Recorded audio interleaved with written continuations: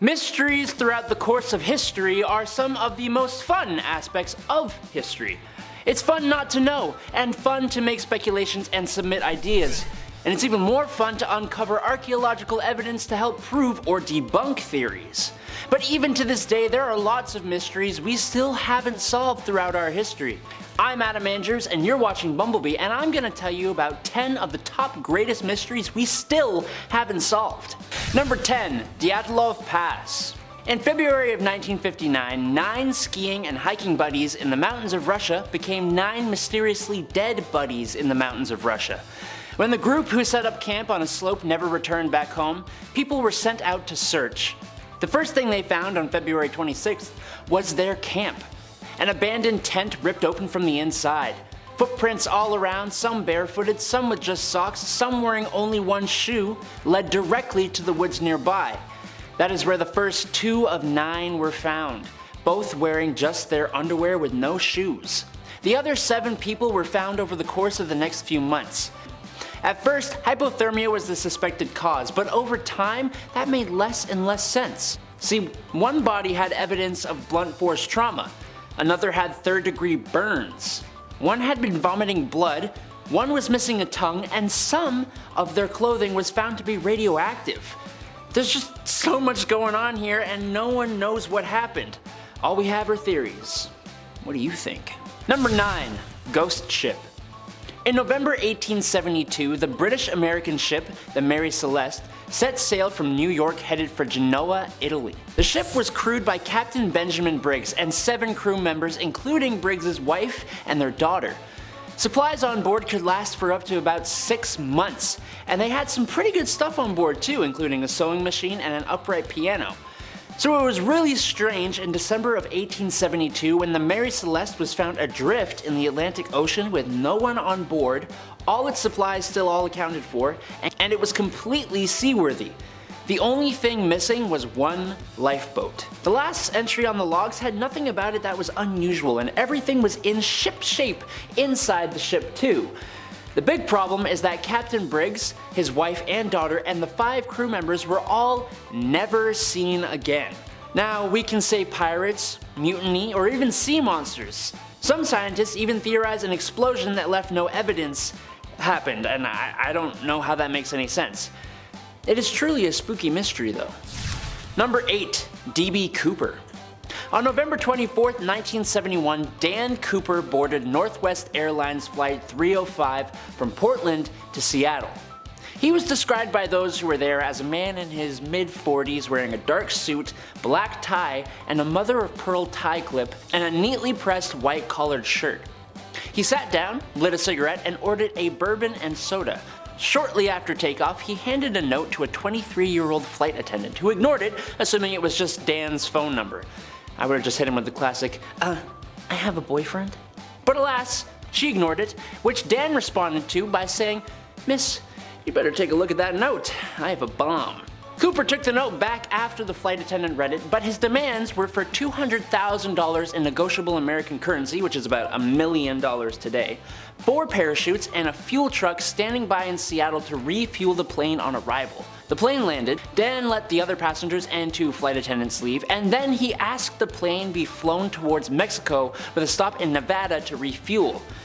When the plane finally landed in Reno, Dan Cooper was nowhere in sight. The money was never used that we know of, the parachute was never found, and Cooper disappeared into mystery. Number 7. Area 51. This Nevada military base is the epicenter of an undeniably huge amount of speculation and mystery. Even the idea that this base existed at all wasn't confirmed until 2013, and only because the CIA had to respond to the Freedom of Information Act. People theorize about aliens and UFOs, time travel, teleportation, weather control, the Illuminati, and the list goes on and on and on. Evidence tells us that the base may be for the testing and development of weapons, which I'm sure is true to some degree. Alien weapons! Google Maps doesn't show us anything, obviously. Google Maps doesn't show us anything, obviously. People who do actually visit there aboard the unmarked jet named Janet don't see much because the windows are shrouded on the way down. And even when the internet tried to raid Area 51 not too long ago, no one actually did it because, well, it's the US military. I mean, knock yourself out if you think that's worth it. It's not.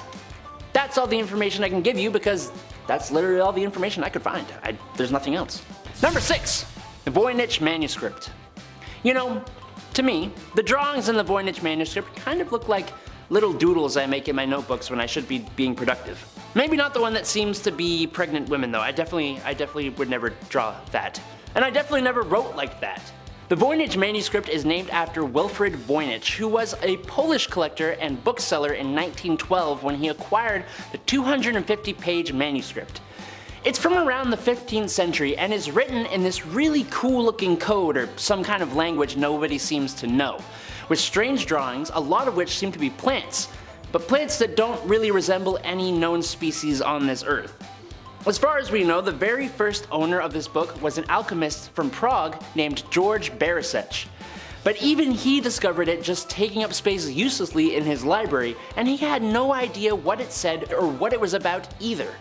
Some people think Voynich just made it up, but then how do you explain the carbon dating all the way back to the 1400s? It's one of those things we just still can't explain, like everything else on this list, obviously. Number 5. Mystery Epidemic. During a time where we are all a little bit more conscious of possible sickness and epidemics, why not include one from way back in the time of Henry VIII?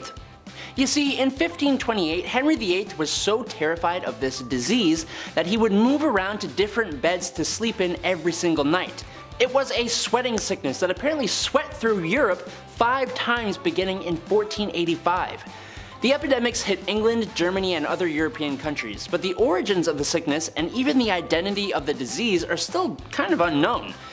But it sounds pretty terrifying to say the least. You'd start off with a sudden sense of dread, which I mean I get all the time, then be hit with headaches, neck pains, weakness, and a cold sweat over your entire body.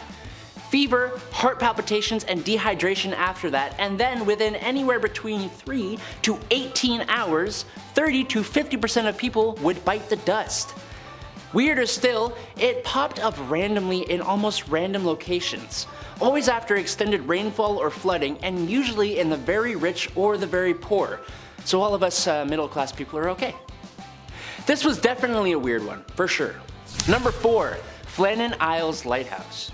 Have you ever seen The Lighthouse with Willem Dafoe and Robert Pattinson? Well, if you haven't, and you don't mind being utterly confused and a little terrified for a whole hour and 50 minutes, then I suggest you watch it.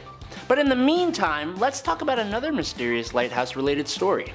In the year 1900, 3 lighthouse keepers, Thomas Marshall, James Ducat, and Donald MacArthur at the Flannan Isles Lighthouse off Scotland's west coast disappeared completely. On December 26th of that year, a 4th man, whose job was to relieve one of the men so they could go home, discovered the lighthouse completely empty, with the only other odd thing being an overturned chair. Some people think drowning, some people think they were taken by spies, and of course, there are the sea monsters and Cthulhu theories. Maybe we should ask Willem Dafoe. You might know, he seems pretty messed up. Number 3. Hey there, big guy. From one Scotland-based mystery to another. Everyone loves a monster mystery. We've heard of Bigfoot, we've heard of our underwater ally Nessie, but what I hadn't heard of until making this list was the Big Grey Man, who is native to the summit and passes of the 2nd highest mountain in Scotland. He has been seen by a few eyewitnesses and has no kind of resemblance to a bear, meaning, unlike Bigfoot, it's unlikely that this dude is a mistaken animal. Instead of a hairy dude or a sea monster, the Big Grey Man is described as more than 10 feet tall, human-like, with short hair, broad shoulders, and long arms. Every report says the gravel would crunch beneath his feet. Psychologists have proposed that the few who have supposedly seen and heard the Big Grey Man have been in a state of physical and mental anguish brought on by exhaustion and or isolation. But that's a pretty specific and strange thing to see. Maybe it's a troll, who can say? Can you? Number 2. Roanoke.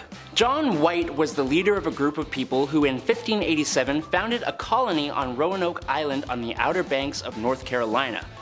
John left for 3 years to get more supplies, and when he came back, he found that every member of the colony was gone, with all the buildings and fortifications dismantled.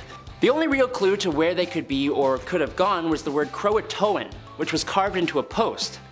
Croatoan was the name of a British allied Native American tribe, which White took to mean that this is where the colonists went, to the Croatoan island. But they hadn't. Some claims say that the colony was attacked by the Powhatan tribe, but there's no evidence of this at all. There was a conflict between colonists and that tribe, but it seems to have been an earlier group of colonists. Some people also think that maybe the colonists integrated with the Croatoan tribe, or maybe other tribes, but there is no evidence of that either. Let me know if there's something I missed or if you have a theory, because I don't have any. Number 1. The pyramids. I think possibly one of the biggest historical mysteries we have yet to figure out revolves around one of the biggest historical landmarks from the ancient world. The pyramids. We have been able to uncover a lot of information surrounding and about the pyramids, but we obviously still don't know everything. And one of the major things we are still trying to figure out is how exactly they were even built in the first place. Over 2 million limestones and granite blocks were used to build the Great Pyramids of Giza. Each piece of masonry weighed about 2.5 tons. So how the hell did they move these giant blocks? Unfortunately, they didn't leave any direct written records of that. A wall painting though, dating back to 1900 BCE, shows a whole bunch of men pulling a large statue on a sled as one person stands at the front pouring water over sand. Honestly, that would be really cool if it were actually how it was done, and it honestly could have been. The dampness of the sand greatly reduced friction by up to as much as 50%, making it much more feasible to haul large amounts of weight. Problem is, we just don't know. There are other mysteries surrounding astronomy and telling time, but construction is probably the biggest one. Alright guys and gals and everyone else, that is the list. What are your theories? Let me know in the comments down below. Don't forget to like and subscribe here at Bumblebee if you've enjoyed the video. I've been Adam Andrews, you can find my social media down below, and until next time, doodles. Number 5. Mystery I'm gonna develop a whole character here named Chad B from North Carolina. Well, hello there. This Nevada Woo!